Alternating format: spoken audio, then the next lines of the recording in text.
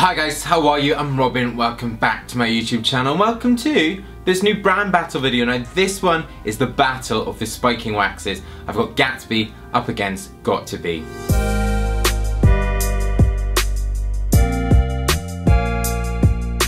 Obviously guys, I'm not at home at the moment. I'm actually in Denmark with Highland Park Whiskey. I'm on a press trip and I was like, I'm running so late, I need to get out of my flat. I'm gonna film the video in a hotel, so sorry if the lighting's not great, if the sound's not great, but let's just go with it. So I wanted to do this one because quite a lot of you ask about spiking waxes and spiking products, and it's something that I don't often do. Also, these are budget products, and again, I kind of stay clear of them because I think a lot of other products do better jobs, but this one, I'm gonna do it. It's Gatsby, we've got Got2b, I'm gonna go through several different factors like all my brand battles. We're gonna talk about what the products actually are, the ingredients, the packaging, the smell, consistency, ease of application, styling, finish, washability, price, and then finally my verdict and who will reign supreme. I've got to say guys, this one, literally one of these products is probably one of the worst products I've ever used. There you go. Before I get going, that is a spoiler. Please do press subscribe if you're new to my channel. You've not yet pressed subscribe. The button is just below this video. Give it a big click and also make sure those notifications are on. But here you go. This is going to be an interesting brand battle. The two products that we've got up against each other, we've got the Got2b one. I've used the hairspray before, the glued hairspray, but this is the styling wax. Now this is part of the Schwarzkopf group, which is a German group. They've got various sort of different lines, but this is the glued, so it's all about extreme styling. And the second one is Gatsby, and this is part of their styling wax. Now Gatsby have also got that moving rubber that so many of you talk about, but this one I think is fairly new. Now this is actually from Vietnam. My friend Tony Tran, hello Tony, thank you for bringing me these back, and brought me back a few different ones. So I thought, this and this one are really the most comparable. I'll do it in this video. Looking at the ingredients, because they're both waxes, you'd expect wax or something at least oil-based to be at the top of there. But really guys, these have got water at the top, which I think is slightly misleading being called a wax. But we will get on to that. Looking at packaging, we've got the Gatsby one here in this red packaging. Not much to say about it. It's a bit, I say it's a bit. It's tacky. I think it's naff. Naff is a word I wouldn't use because naff is naff, but this is naff. The picture of the guy on the front, I'm like, oh, come on. Versus Got2b, which again, not a huge fan of the yellow, but that's part of their glued range. Quite like the silver hardware lid on the top. It just feels slightly more premium for a high street product. Easy point, Got2b.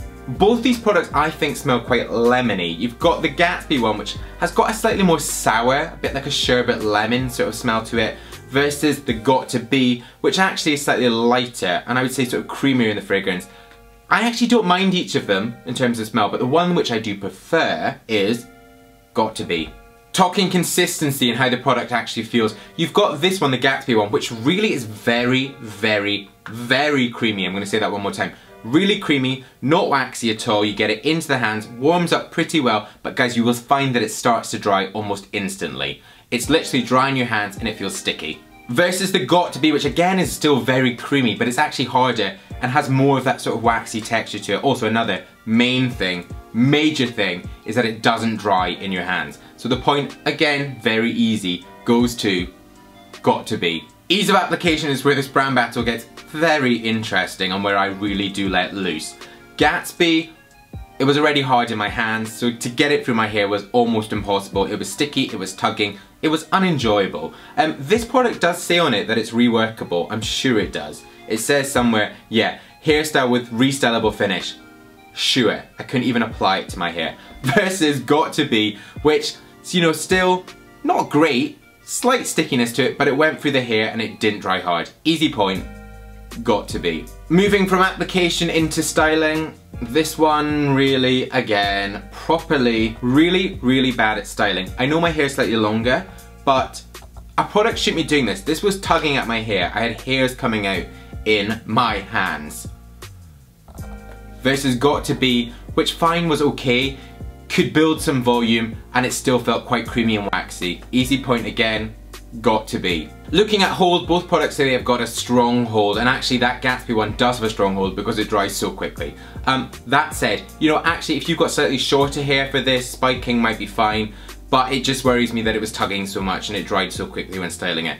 Versus the Got2b one, which again had a fine hold, and it actually was reworkable because it does have slightly more of that sort of oil compound in it. So the point for finish, really Not again impressed with either of them, and not something I'd want to style my hair with, but the point goes to Got2b. Talking washability, this one, the Gatsby one, luckily after all that, washes out very easily. I mean, you do have to use a little bit of shampoo just to get the rest of it out, but not bad at all, Gatsby. At last. Versus the Got2b one, which again washes out very, very easily. Actually, I used this one last and I just washed my hair with water and then styled it with a tiny bit of product here. So this one, the Got2b, was just slightly easier. It gets the point. For pricing this one, guys, it's so difficult. It skews so much. So I've linked a few of them in the description below. You can check out yourself depending on where you live. But in the UK for Gatsby, I found it for about £10.78. The US $9 at its cheapest. Then looking at the Got2b, it's as cheap as £3 in the UK versus about $10.88 in the US. So this one is so hard to call. Different sites, different prices, different places. It's a draw. So looking at points and my verdict, we've got 8 points for the Got2b versus 1 mercy point for the Gatsby.